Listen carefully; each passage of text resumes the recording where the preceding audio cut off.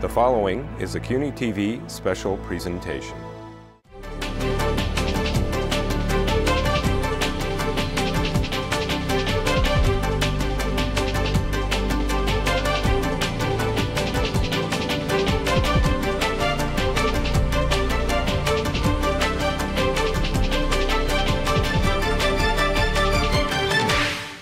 I start the program with a heavy heart and a heavy announcement.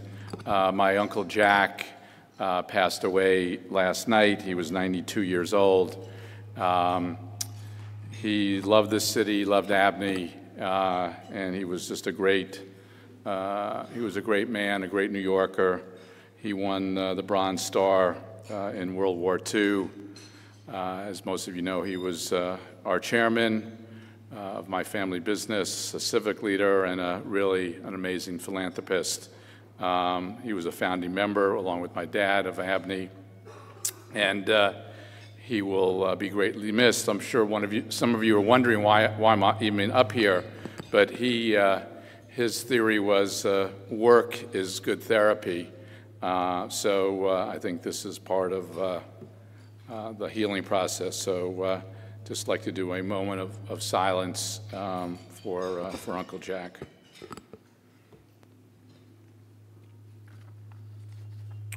Thank you. It is now my pleasure to introduce our speaker. Bill is an old friend, a dedicated public servant, and a great New Yorker.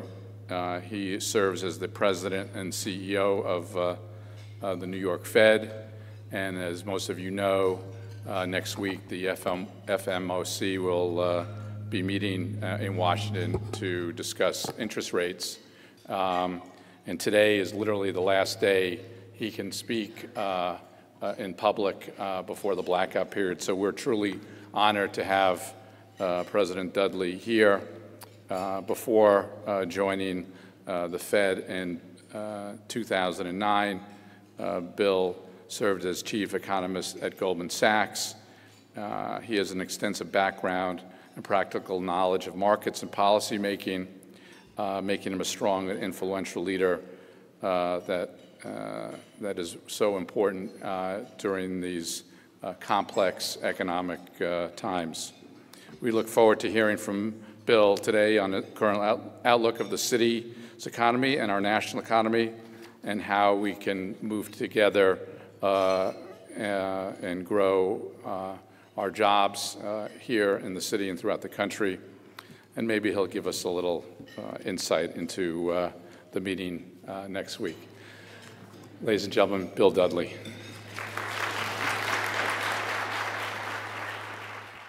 It's a great pleasure to have the opportunity to be here today to talk about the U.S. economic outlook. And I want to thank the Association for a Better New York for sponsoring today's events.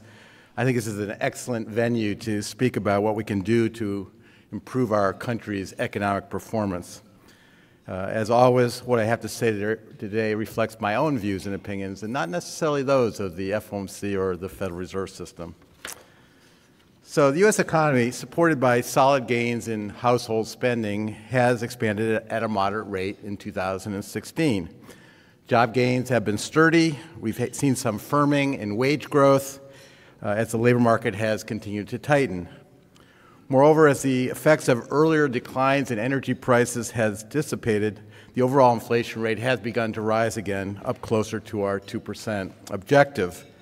As a consequence, economic conditions are not far from the Federal Reserve's dual mandate of maximum sustainable employment and price stability.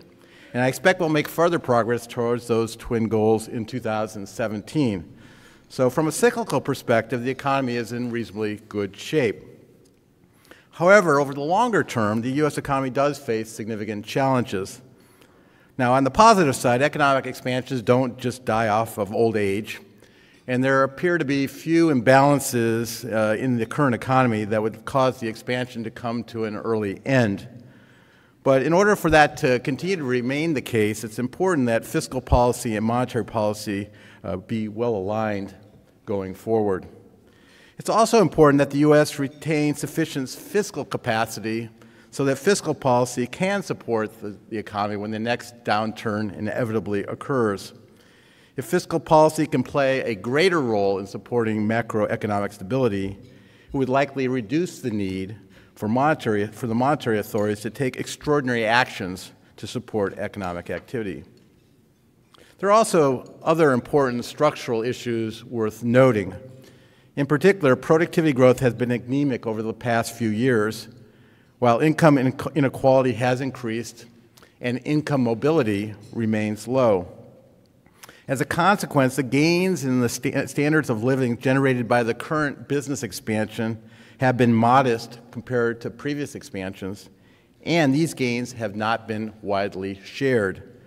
Much more could be done both locally and nationally to increase the economy's potential so that it can perform better for a broader array of our citizens. So now let me go into a little bit more detail about the U.S. economic outlook. The U.S. economy has been expanding at a moderate rate, so growth has averaged 1.8% so far this year, and that seems likely to continue at that pace or maybe a little bit firmer in 2017. The main driver of growth this year has been the consumer, as real personal consumption expenditures have increased at a 2.9% annual rate during the first 3 quarters of the year. This solid consumption growth has been supported by sturdy job gains and rising nominal wages. Payroll gains have averaged about 180,000 per month this year, just what we got on Friday. While this is down somewhat from the 2015's monthly pace of nearly 230,000 jobs a month, it's still considerably higher than the 75 to perhaps 110,000 pace that would be consistent with the long-run growth rate of the labor force. And wage gains, while still relatively muted, have begun to rise more rapidly as the labor market has continued to tighten. Another positive factor for the economy is that household finances are generally in good shape.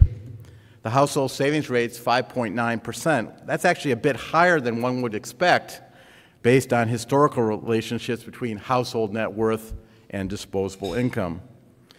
And after a long period of deleveraging, household growth has started to grow again, but only very slowly. Over the last year, household debt has risen by 2.4%. This slow pace, combined with low borrowing rates and an improving labor market, have all helped push down the ratio of household debt service to income close to the lowest level since at least 1980. This suggests that households have the financial capacity to be able to sustain their spending. In contrast to consumer spending, many other areas of the economy have been considerably softer. Residential investment, after experiencing strong gains in 2015 and into the first quarter of 2016, fell during each of the past 2 quarters. However, here, increases in single-family housing starts and permits in October suggest we're likely to reverse that trend in the fourth quarter and into the first part of next year. Business fixed investment has also been weak for some time. Part of this weakness reflects the collapse in oil and gas drilling activity following the plunge in crude oil prices that we saw during the second half of 2014. This adjustment now appears to be over as oil and gas prices have recovered somewhat. But even outside of this area, business fixed investment has been disappointing. Several factors may be at play here, including earlier uncertainty surrounding the presidential election outcome and the fact that capacity utilization rates remain unusually low at this point in the economic business cycle. Now, while the election uncertainty has been resolved, I would expect business fixed investment to only rise slowly in the year ahead. In contrast, the trade sector has actually performed surprisingly well in 2016. This sector had to contend with significant headwinds created by weak growth in our foreign trading partners, as well as the impact of earlier dollar strength on the nation's export competitiveness. However, I'm not sure I would take much signal from this surprisingly good performance. The improvement in trade seems to be driven mainly by weakness in imports, particularly for capital goods, and by some special one-off factors. For example, we had a surge in soybean exports last quarter, and that supported the overall trade numbers. Both of those are unlikely to continue. With respect to inflation, we're making progress in pushing towards our 2% objective. In particular, headline inflation has risen this year as the earlier declines that we saw in energy prices have dropped out of the year-over-year figures. And core inflation has remained broadly steady, running at a 1.7% rate over the past year, as measured by the personal consumption deflator that excludes food and energy. This stability in core PCE prices inflation is noteworthy because one might have anticipated that lower energy prices and a stronger dollar would have pushed core inflation a bit lower, but we haven't seen that. Also, household inflation expectations, which at times in 2015 appeared to be at risk of becoming unanchored to the downside, have been broadly stable. The University of Michigan long-term inflation expectations measure has generally remained in the range of recent years. And in addition, the New York Fed's Survey of Consumer Expectations measure, this looks at 3-year median inflation expectations, has stabilized in 2016 after declining modestly in 2014 and 15. Now, if the economy grows at a pace slightly above its sustainable long-term rate, as I expect, the labor market should gradually tighten further.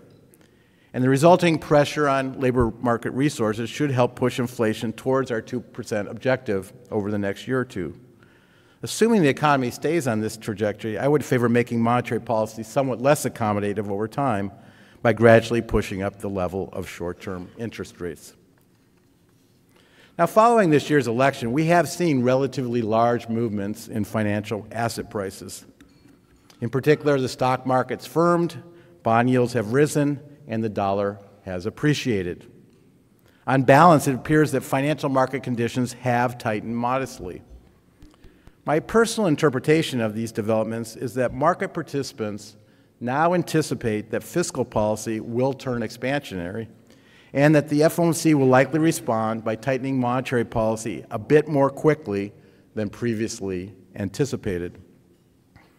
Assuming this expectation is realized, the recent modest tightening in financial market conditions seems broadly appropriate to me.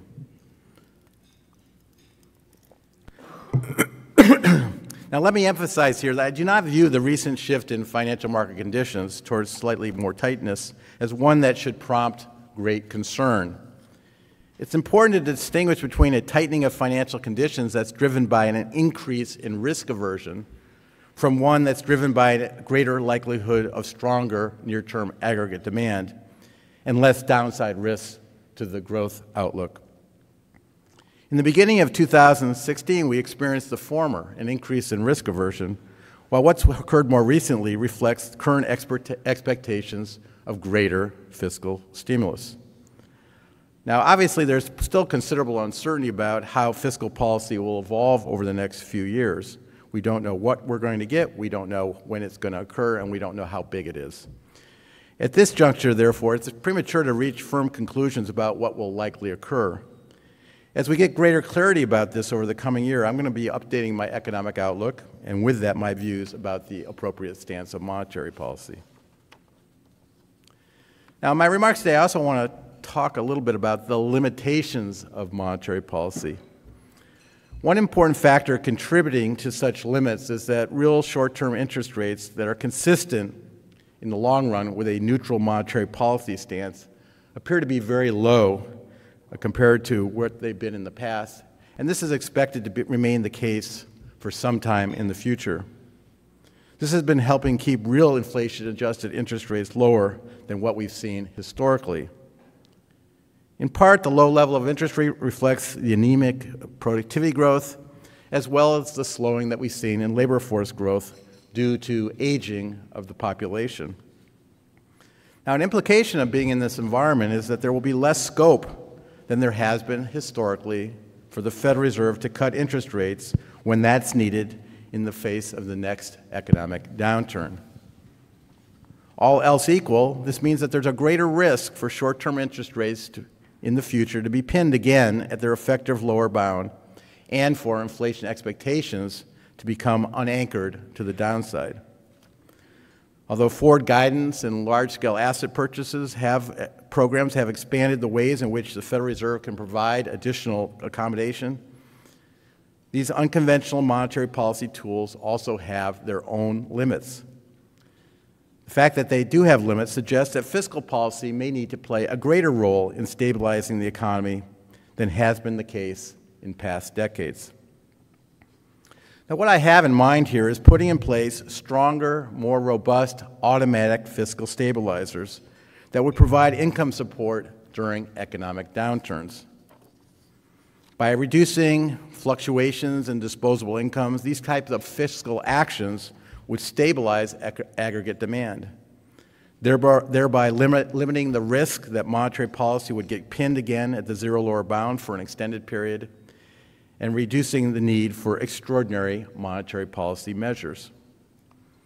I favor automatic rather than discretionary fiscal actions because if they were automatic, they would typically go into effect more quickly and importantly, would be better anticipated. Expectations matter greatly in terms of affecting economic behavior. For example, if the economy were to weaken, the anticipation that strong fiscal stabilizers would kick in to support incomes should cause workers to be less fearful about losing their jobs, and businesses to be less concerned that demand for their products might fall precipitously. This in turn would make workers more confident that they could, in fact, sustain their spending, and would make businesses more confident that they could keep workers on their payrolls. So what type of fiscal stabilizers would be most effective? Well, I'd start with those that Congress has implemented on a discretionary basis in the past, such as extensions of unemployment compensation insurance and cuts in payroll taxes.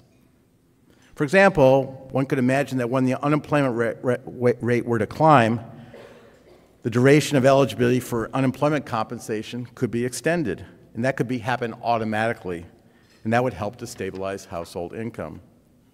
Similarly, when the unemployment rate rose and breached certain thresholds, payroll tax cuts could be triggered automatically, helping to support the disposable income of workers who might be facing reductions in the amount of hours worked.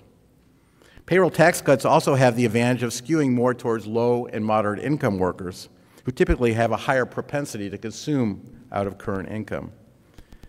Now, it's obviously up to the incoming administration and Congress to decide on what these appropriate fiscal measures would be. But the point that I want to highlight is that robust automatic fiscal stabilizers would be an important complement to monetary policy. And this would take some of the pressure off the Federal Reserve to undertake extraordinary measures in situations when there's little scope for further cutting short-term interest rates. This approach might also be superior to other proposals, such as raising the Federal Reserve's inflation objective from 2% to a higher number, that are designed to reduce the risk of monetary policy being trapped at the zero lower bound. Now, for such fiscal actions to be sustainable over time, it's also going to be important that the United States retain sufficient fiscal capacity for these stabilizers to actually be credible in the future. On this score, while significant progress has been made in recent years in stabilizing the country's fiscal situation, circumstances are likely to grow more challenging in the years ahead. There are three areas that I would highlight.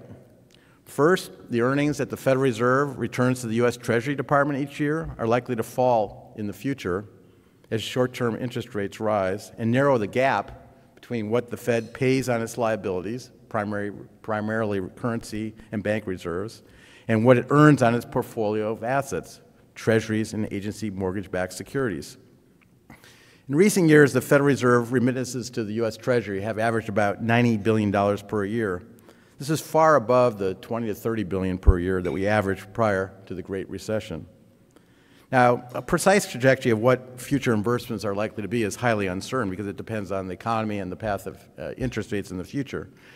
But the Congressional Budget Office publishes one baseline estimate, and they project that Federal Reserve payments to the Treasury will drop from about 0.6% of GDP in half to 0.3% of GDP over the next 10 years, between 2016 and 2026.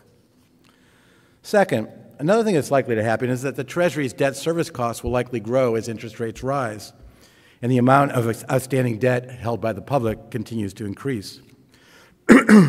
While net outstanding Treasury debt held by the public has nearly tripled over the last decade to $14.2 trillion from $4.8 trillion, Annual debt service costs have been virtually flat. They've only increased very modestly. That's not going to be the case going forward. The CBO's baseline projection is that debt service costs will nearly double over the next 10 years, rising from 1.4% of GDP in 2016 to 2.6% of GDP in 2026.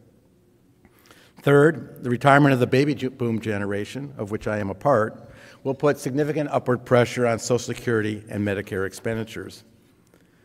Although the trend in medical expenditures has flattened out in recent years as headline inflation has moderated and utilization growth of healthcare services has slowed, the Congressional Budget Office nevertheless projects that such expenditures will rise from about 3.2% of GDP in 2016 to about 4.0% of GDP in 2026. There are just going to be a lot more people that are in the Medicare program. Consequently, this means that significant pressures on the federal budget are still very much in train. So it will be important to make sure that fiscal policy is managed in a way that it retains the capacity to be used for macroeconomic stabilization. Now I want to turn to some of the structural challenges that we face. Now, we've made steady progress over the past year towards our twin goals of maximum sustainable employment and price stability. But that doesn't mean that there aren't other significant challenges in the economy that lie largely beyond the scope of monetary policy. The three that I want to highlight today are the sharp slowdown we've seen in labor productivity growth, the increase in income inequality, and the low rate of income mobility. Now, I draw attention to the slowdown in productivity growth for two reasons. First, productivity growth ultimately drives living standards and how people assess their economic well-being. And second, beyond ensuring a stable macroeconomic and financial environment, the fact is monetary policy can't do that much to improve productivity growth. Annual productivity growth has averaged only 0.7% during the past 5 years. This is near the lowest five-year pace we've seen since the early 1980s. Now, there are a number of competing explanations for why we've seen such a sharp slowdown in productivity growth. These include weak capital investment, a flattening out of educational attainment by new labor market entrants, less new business formation, understatement of quality improvements and hence output, how much value people get from their iPhone, for example, and fewer groundbreaking innovations. I expect that all these factors play a role. What public policy can do to address this issue is to ensure that the economy operates closer to the frontier of what is achievable. For example, more efforts to improve job skills would prove beneficial through retraining and apprenticeship programs, and better alignment of education and training with business needs would also be helpful. Also, encouraging small business startups would help by removing barriers for entrepreneurs to set up new businesses, and by creating more startup incubator programs. I also suspect that a well-targeted infrastructure spending program would be advantageous if it addressed logistical bottlenecks that would enable people to better commute to areas with good job opportunities. For example, in the New York City metropolitan region, mass transit, to put it very simply, is old, slow, and crowded. As a New Jersey resident, I'm still waiting for that second set of rail tunnels into New York City that should have been built many years ago. Now, while higher productivity growth could support better living standards, the benefits for low and middle income households depend in part on how those gains are distributed between business and labor, and how labor income is distributed across the workforce. Moreover, income distribution shouldn't be viewed as a static concept. It is important that people are able to move upward in their incomes throughout their careers, regardless of where they started. Over the past several decades, unfortunately, these three developments have been discouraging. First, the share of labor income relative to business income has fallen. Since 1970, the labor share of GDP in the United States has declined about 5 percentage points. Similar declines are evident in most developed and emerging market economies. Second, the distribution of labor income has become more skewed. Since 1970, the top 1% of households in terms of income distribution have more than doubled their share of national income. Third, despite the notion of the American dream, income mobility in the United States remains relatively low compared to many other countries. Also, and I think this is very important, the potential for income mobility is not evenly distributed. Research has shown that where you are born and raised in the United States, this is about where you live as opposed to who you are, still has significant implications for your future prospects. As a country, we do need to address these issues. With respect to the labor share of income, maintaining the U.S. economy at full employment should help. As the unemployment rate has fallen over the past 2 years, the labor share of income has moved up almost 1.5 percentage points. Since supporting maximum sustainable employment is part of the Fed's dual mandate, the Fed can play an important role here. With respect to the rising concentration of income and the low level of income mobility, I think considerable improvements are also achievable. Income distribution can be influenced by tax policy and by educational opportunities. Income mobility can be influenced by local politics on education and housing. As Raj Chetty's path-breaking work makes clear, income mobility depends on where one is born and lives. This suggests quite strongly that improved access to good education, child care, and affordable housing would help. As I noted in a recent speech, an important aspect of a city's vitality is the ability of its residents to develop the skills necessary to be successful in order to achieve their dreams. A big asset for New York City is its access to affordable education. Each year, tens of thousands of low and moderate New Yorkers send their children to one of the city's specialized high schools. When it comes time for college, many of these same students have access to the SUNY and CUNY systems. A recently highly regarded study assessed how much of an opportunity do children born to less advantaged families have in different parts of the United States of moving up in the world. New York City ranked 10th out of the 50 largest metropolitan areas. Now, this is better than an average performance, but I think New York City should aspire to do even better. So to conclude, while the near-term outlook for the U.S. economy is reasonably good, there is considerable work to do over the longer term to improve our nation's productive capacity and foster an environment in which these gains are spread more evenly. Monetary policy is limited in what it can do to address these broader structural issues. However, monetary policy, we will do our part to ensure that macroeconomic and financial stability can help in achieving progress in these areas. Moreover, even with respect to macroeconomic stability, monetary policy could use an assist from fiscal policy. It's important that monetary policy and fiscal policy work together and not at cross purposes to be able to bolster the economy when it needs support. Thank you for your kind attention. I'd be very happy to take a few questions. Bill, thank you for being here this morning and giving us your insights.